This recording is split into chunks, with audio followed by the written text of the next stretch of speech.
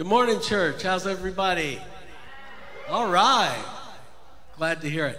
Hey, just curious, do we have any folks visiting that might be out of town on vacation? All right. Thanks for coming and worshiping with us this morning. We're so honored to have you here. Let's all stand and worship the Lord in song. Uh-oh. We're waiting on Chip.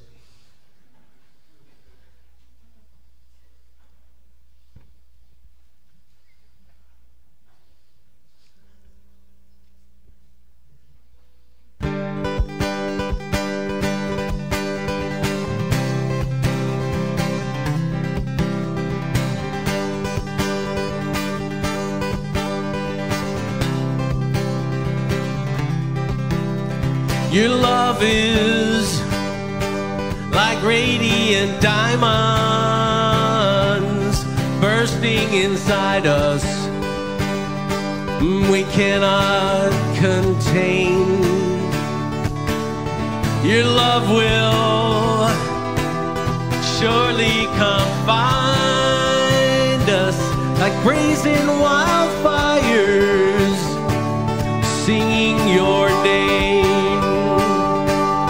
God of mercy, sweet love of mine,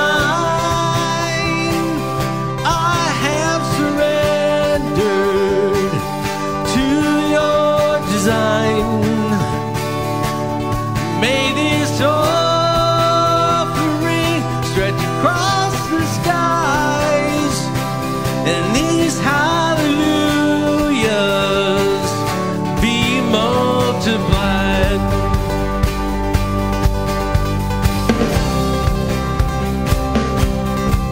Oh, your love is like radiant diamonds bursting inside us. We cannot contain. Your love will surely come find us like blazing wildfires singing your name. Oh, God of mercy, sweet love of mine, I have surrendered to your design. May this offering stretch across the sky,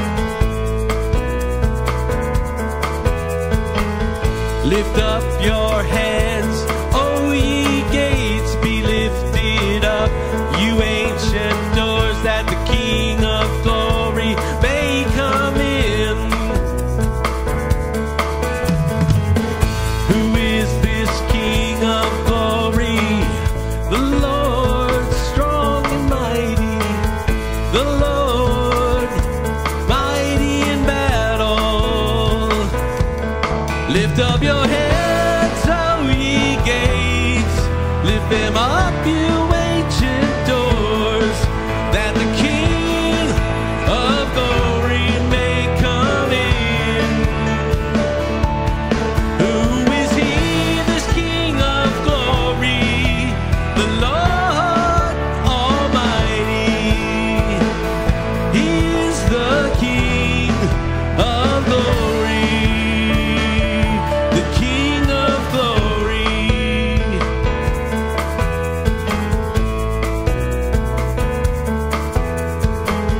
Lift up your heads, O ye gates, be lifted up, you ancient doors, that the King of glory may come in. Lift up your heads, O ye gates, lift them up, you ancient doors. King of glory may come in. Oh, who is he, this King of glory? The Lord Almighty. He is the King of glory. The King of glory.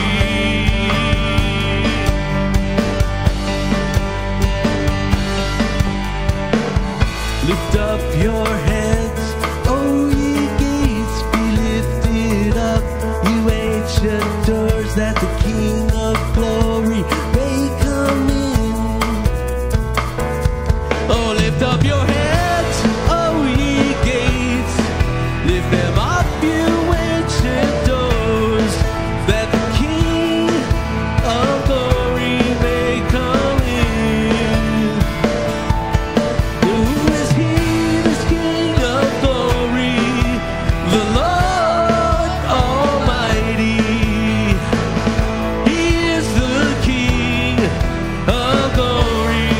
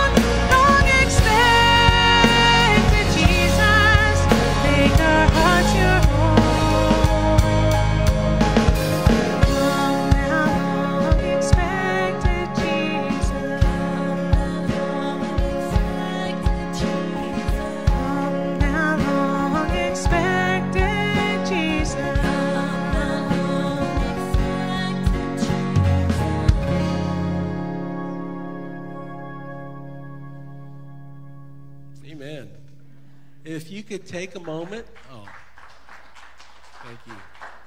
If you could take a moment and greet somebody near you and pass the peace, tell them Happy Advent.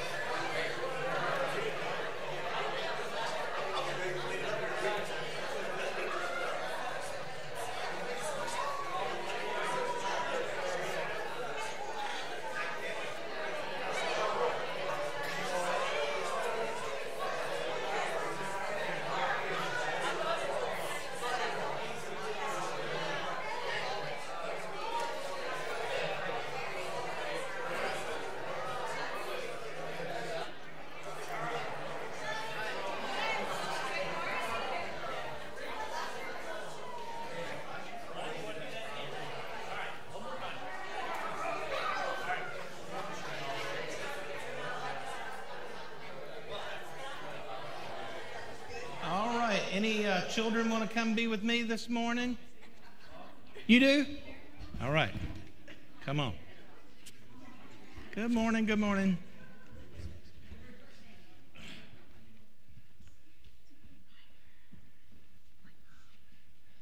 Good morning. So we have started the Advent season. Do you know what Advent means? It means coming. And who is coming? Who are we waiting for? Who do you think? Jesus, right. Exactly.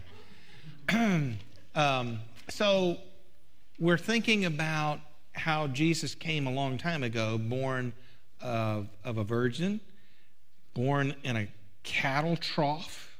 We call it a manger in Bethlehem. But we're also looking forward to Jesus coming again, his second advent or his second coming.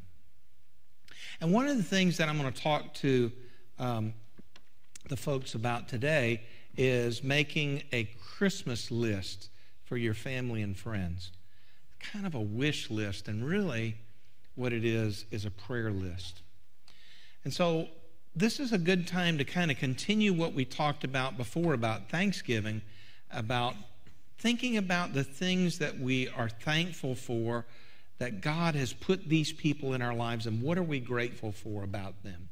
So think about some things that you're thankful for your parents, if you have any brothers or sisters, if you have cousins or aunts or uncles or grandparents or friends at school. Think about those people and what are the things that you wish for them? What are the things that you hope for them? Those are the things that make a really nice Christmas list, our prayer list for our friends and our family. All right? So let's pray. God, as we think about Jesus coming so long ago, and as we look forward to that time when he will come again, we give you thanks today. And today we also thank you for our family, our friends, our church family. And we want the very best for each of them. So would you bless them and help them and strengthen them and encourage them we pray all your good blessings for each of the good people that you have put in our lives. And we thank you for them this day. In Jesus' name, and we say, amen. That's what we say. All right. Oh, yeah.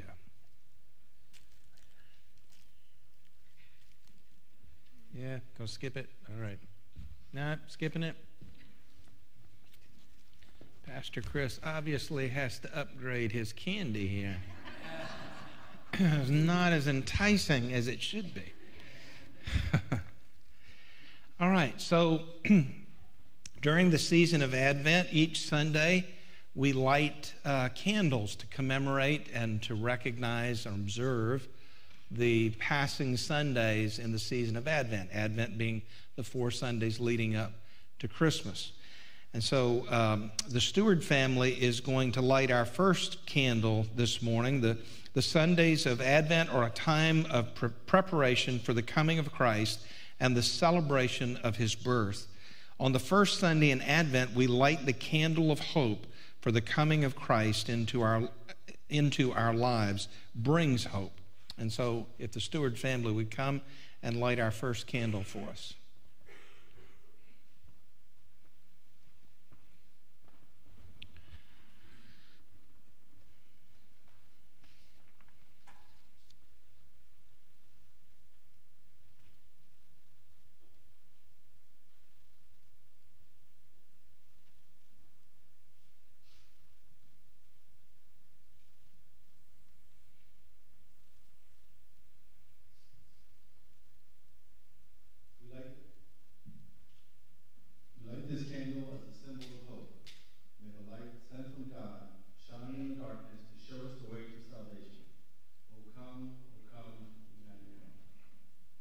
And thank you.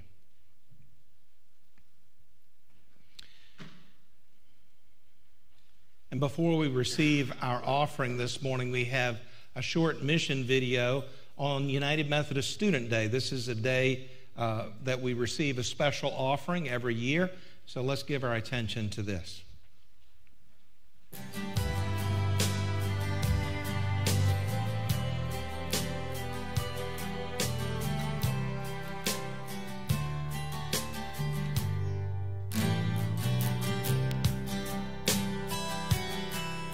Making sure that our young members have the tools to impact their communities and the world is a promise that the United Methodist Church is keeping.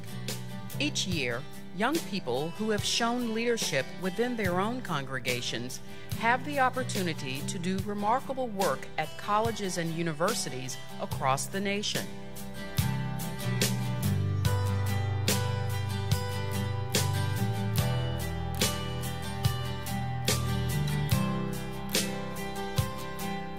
The United Methodist Student Day offering makes a statement, and that statement is, the church is fully investing in its future.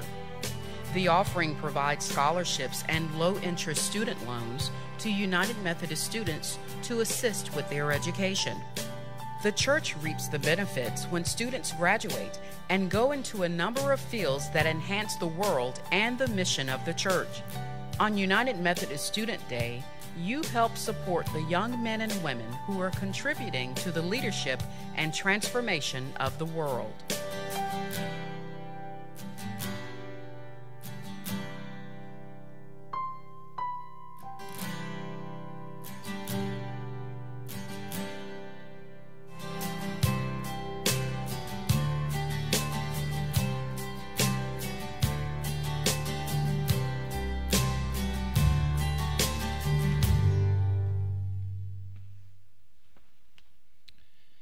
And know that your giving and your generosity make a difference to many students. So trusting in the sure promises of Christ and grateful for the Spirit's sustaining power, let us bring our tithes, our offerings, and ourselves as we worship God.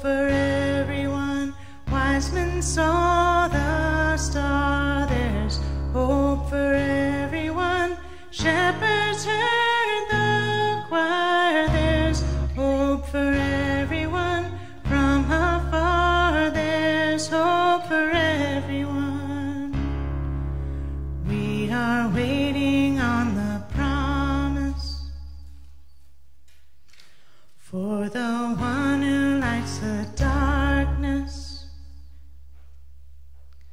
bending low to be among us.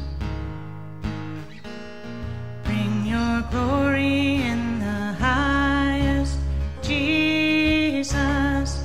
Come, let us adore. There's hope for everyone on the manger floor. There's hope for everyone. What are you waiting for? There's hope for everyone. Come adore. There's hope for everyone. We are waiting on the promise for the one who lights the darkness, bending low to be among us. Bring your glory in the highest, Jesus. Coming on the clouds, there's hope for everyone. Hear the trumpet sound. There's hope for everyone. All of heaven shouts. There's hope for everyone. On the clouds, there's hope for everyone. We are waiting on the promise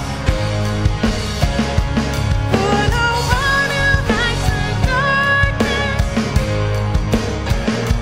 bending low to be among us. Bring your glory in the highest, Jesus. All of heaven shouts. There's hope for everyone. Heaven shouts. There's hope for everyone. Heaven shouts. There's hope for everyone. Heaven shouts. There's hope for everyone.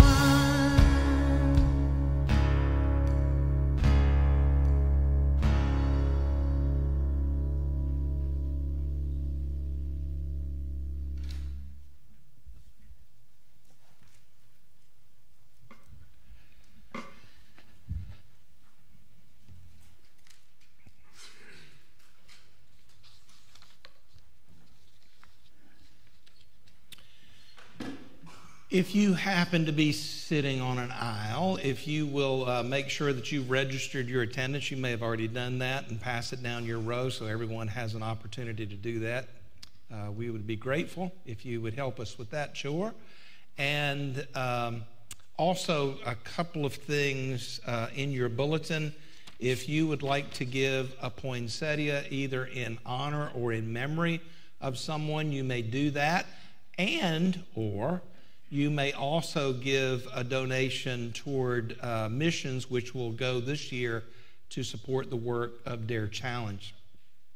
We're asking that you make your check payable to Duck United Methodist Church, and the deadline for orders is Sunday, the 15th of December, and you see the instructions there for picking up your flowers.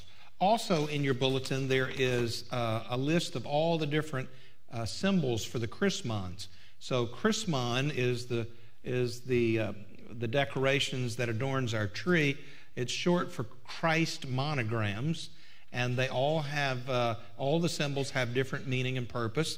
And this little sheet will let you know what that's all about. So thank you for those who put that together for us. Are there any prayer concerns? First, we'll start over on this side. Any prayer concerns over here? Yes. Okay, thank you. Richie, okay, thank you. Anybody else? Yes.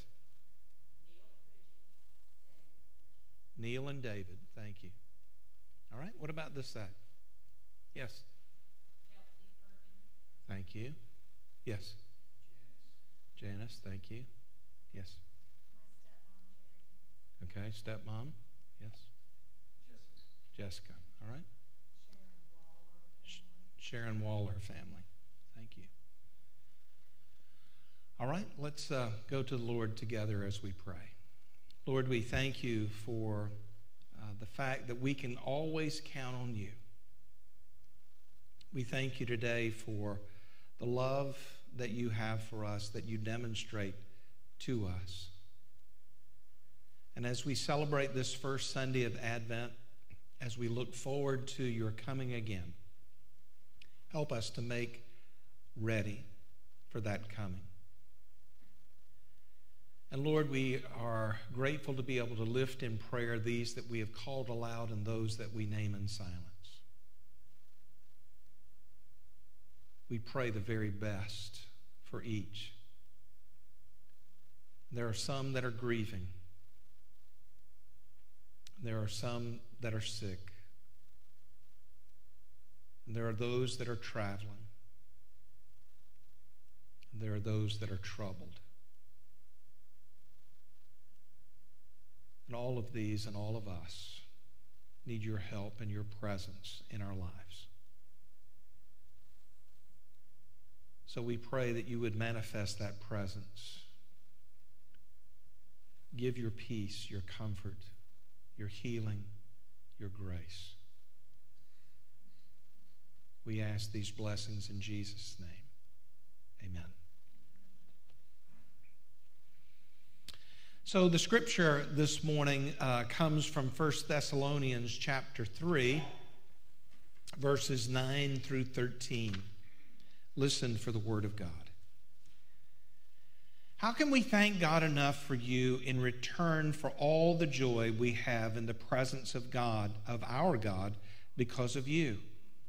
Night and day we pray most earnestly that we may see you again and supply what is lacking in your faith.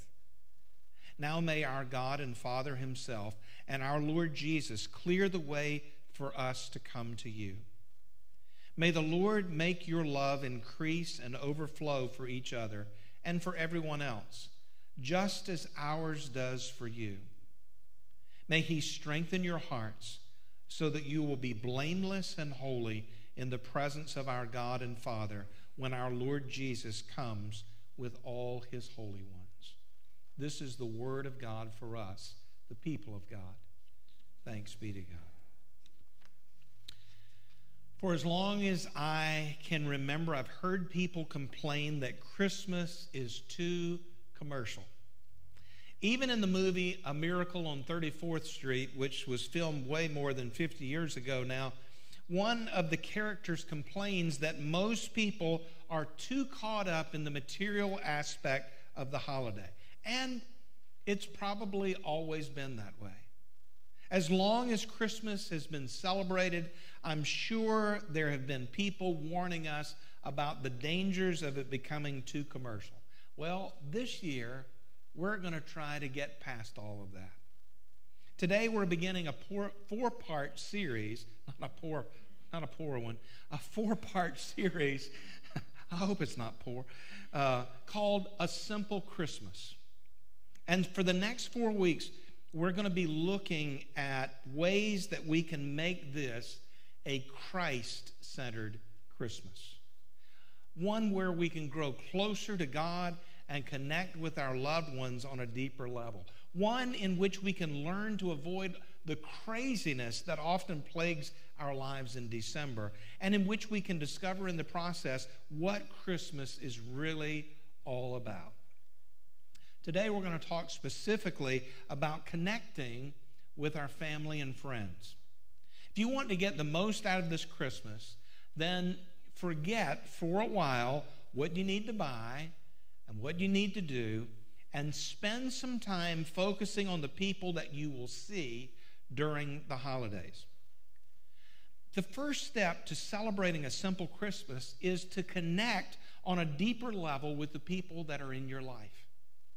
Today, we look at the passage of Scripture that offers some suggestions on how to do that. It's from a letter written by Paul to the church in Thessalonica. They were a group of believers whom Paul loved very much, and in this letter, he pours out his heart to them. The same way that he shares his heart with that group of Christians in Thessalonica is the way that we need to share our hearts with people in our lives. These 4 verses in 1 Thessalonians chapter 3 show us a Christmas list, actually 3 lists that we can make for our family and friends. So let's take a look at them. First of all, to begin the process of experiencing a simple Christmas, make a list of the most important people in your life. Your wife, your husband, your children, your grandchildren, your parents, your brothers, sisters, your friends, and on and on. Sometime during this week, take the time to make a list of all of these people. And then, before the holiday is over, make a point to do 2 things. 1, thank God for bringing these people into your life. And 2, tell them how much they matter to you. Now, this is what Paul did. In verse 9, Paul says, "How can we thank God enough for you in return for all the joy we have in the presence of God because of you?" Paul was grateful for his relationship to the believers in Thessalonica, and he expressed his gratitude to God, and he expressed his appreciation to them. He took the time to say, "Thank you. I appreciate you. You fill my life with joy." Now, that seems like such a simple thing to do, but I would dare to say that most of us, many of us, don't say these simple things often enough. But keep in mind, there's no way for people to know how you feel about them unless you make an effort to tell them. There's an old joke about the woman who complained to her husband, "You never tell me you love me anymore." And he said, "Look, I told you I loved you when I married you 25 years ago. Until I take it back, it's still in effect." Now, that kind of attitude may work for us, but it doesn't work for the people in our lives. If you want to establish a deeper connection with the people you love, make an effort to express your appreciation. Now, if you're an adult, chances are it's been a very long time since you've told your brothers or sisters or mom or dad how much you love and appreciate them. If you've been married for more than 10 years, chances are it's been a while since you said that to your spouse. So tell them now. This Christmas is a good time to make up for lost time.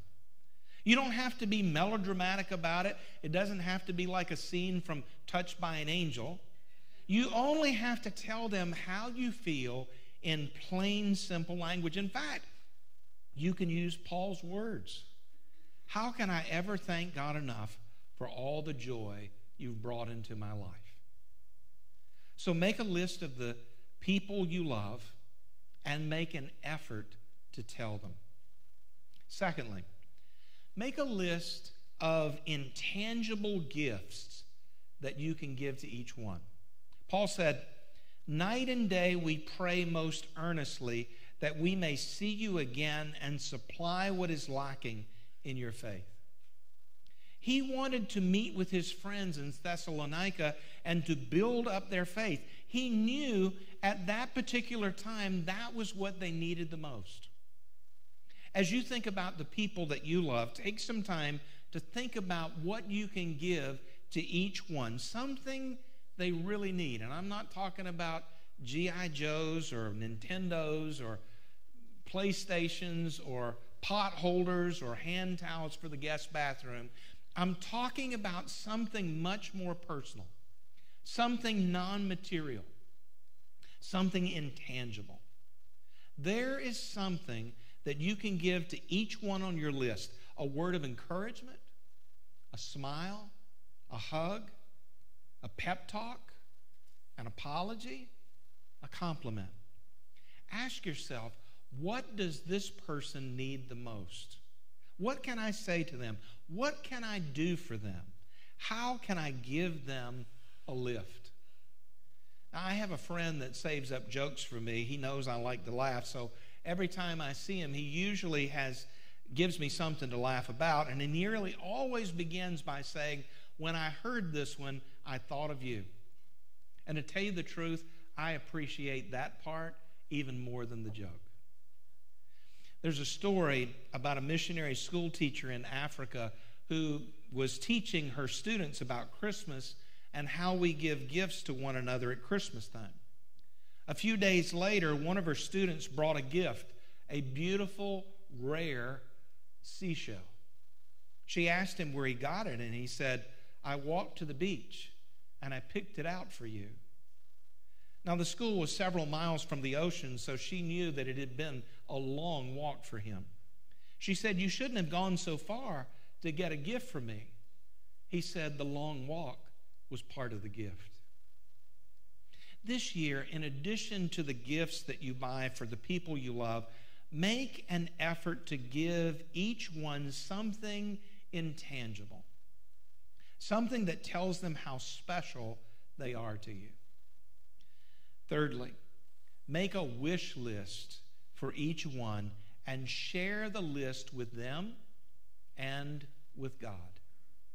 I use the term wish list because it is, after all, Christmas. What I really mean is a prayer list. This is what Paul did for the Thessalonians. He said, "May the Lord make your love increase and overflow for each other and for everyone else, just as ours does for you. May he strengthen your hearts so that you will be blameless and holy in the presence of our God and Father when our Lord Jesus comes with all his holy ones." Paul is saying, what I want for you, dear friends, is that you grow in love and strength and holiness. Think of the people on your list. What do you want for each one? Obviously, you want what is best for them. And just by telling them this, you will strengthen their hearts and encourage them. A young man tried out for a part in a theater production. His mother knew the competition was intense for this part and that her son's chances of getting it were probably rather slim. Every time he talked about the audition, she would temper his optimism with some motherly realism, saying something like, "Well, you know, there are a lot of people who want that part. Some of the people who auditioned have been in professional productions. Even if you don't get the part you want, being in the play will be a good experience," and on and on. And finally he said to her, "Mom, can't you just say, 'I hope you get the part'?" There are few things as pleasing as hearing someone say they wish the very best for you. This holiday season, I encourage you to make it a point to tell each one of the people on your list what your prayer for them is. And be sure to say it in the most uplifting way possible. For example, don't say, "My prayer for you is that you stop being a lazy bum." There's a better way to phrase it, such as, "My prayer for you is that you discover God's mission for your life." The greatest gift that you can give to anyone is to pray for them, and for a number of reasons. One obvious reason is prayer works. God answers prayers. When you pray for someone, God begins to move in that person's life.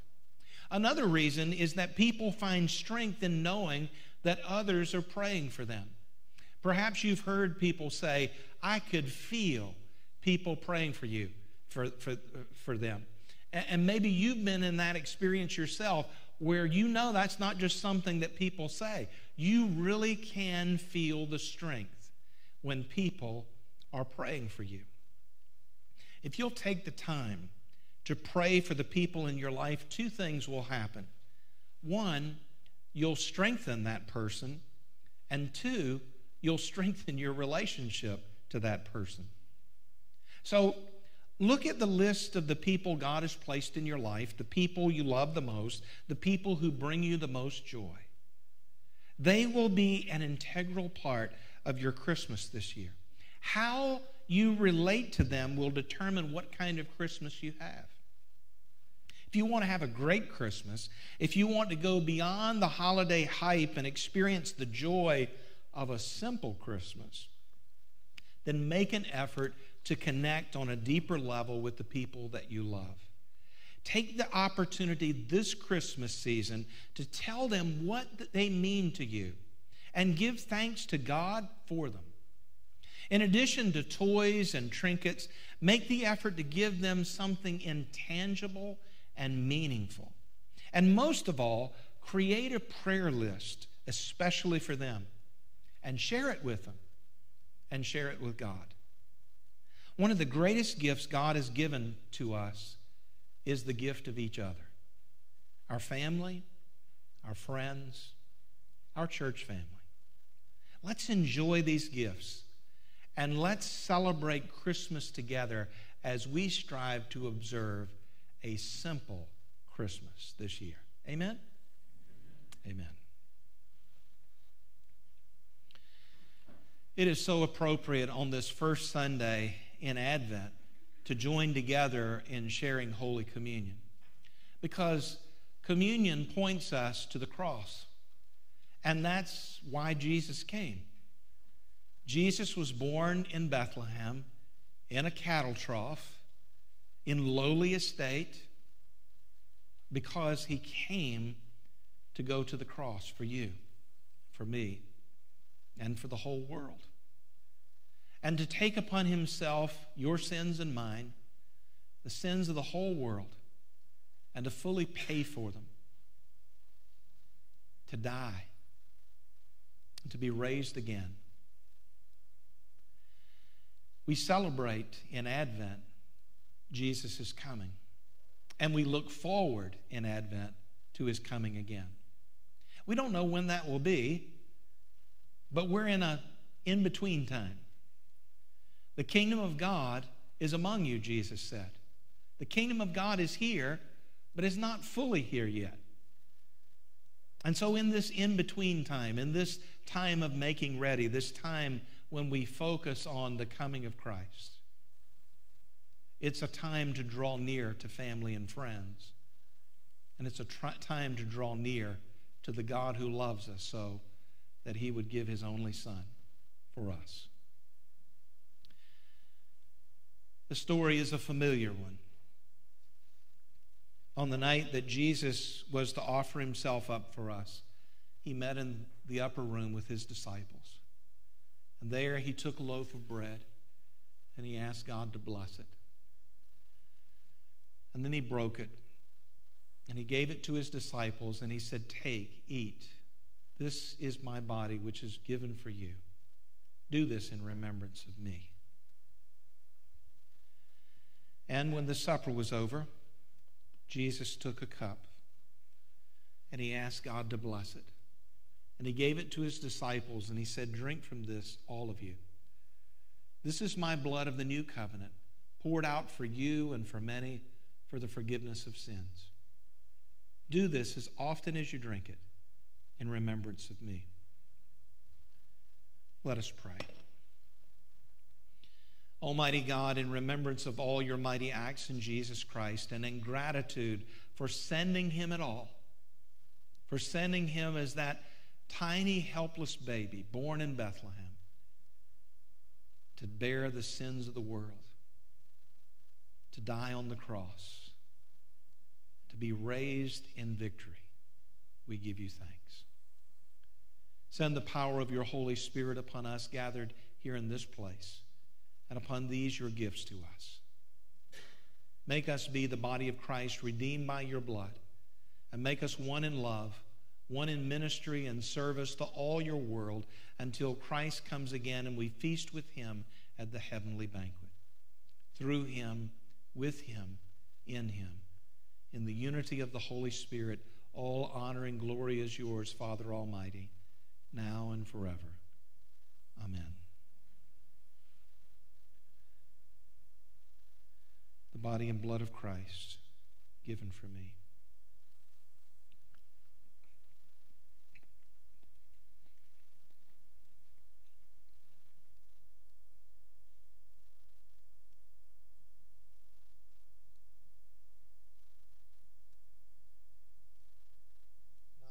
those that are assisting to please come forward, and as they do, I'll share with you that we'll be receiving communion by the method of intinction.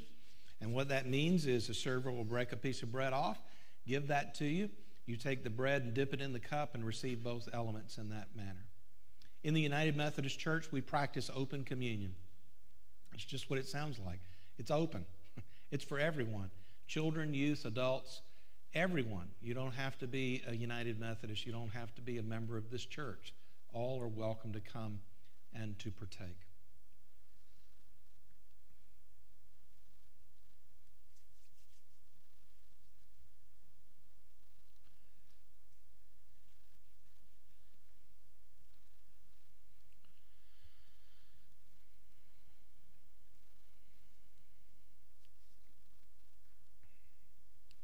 Body of Christ, given for you. The body of Christ, given for you. The body of Christ, given for you. The body of Christ, given for you.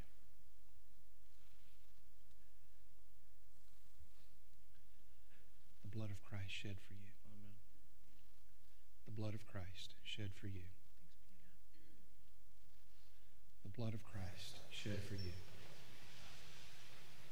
The blood of Christ shed for you.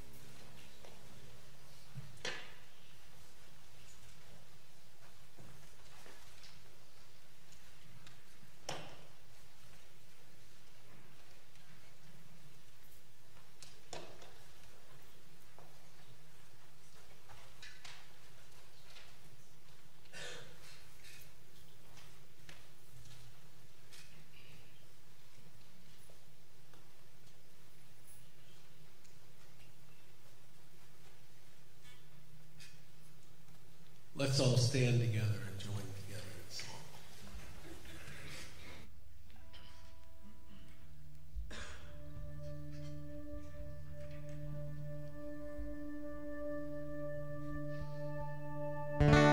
You will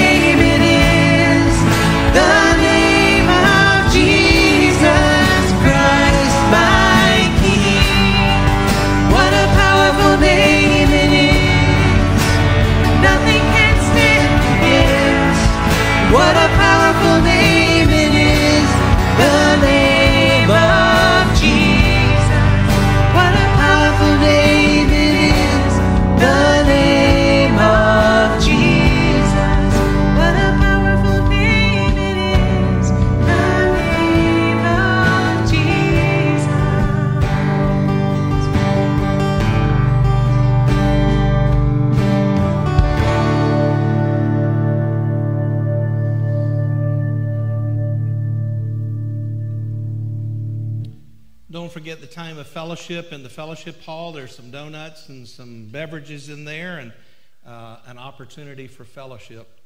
And I hope you'll be sure to come back next Sunday as we celebrate the second Sunday of Advent. The message next week is How to Beat the Holiday Blues, and will be taken from Luke chapter 1, verses 68 through 79. I hope you'll be here for that. And now let's receive this blessing. May the God of mercy keep you, the Holy Spirit cheer you, and Christ in glory greet you, now and at the day of his coming. In the name of the Father, the Son, and the Holy Spirit. Amen.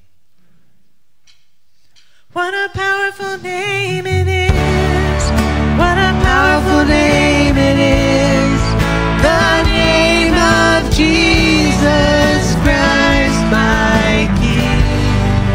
What a powerful name it is. Nothing can stand against. What a powerful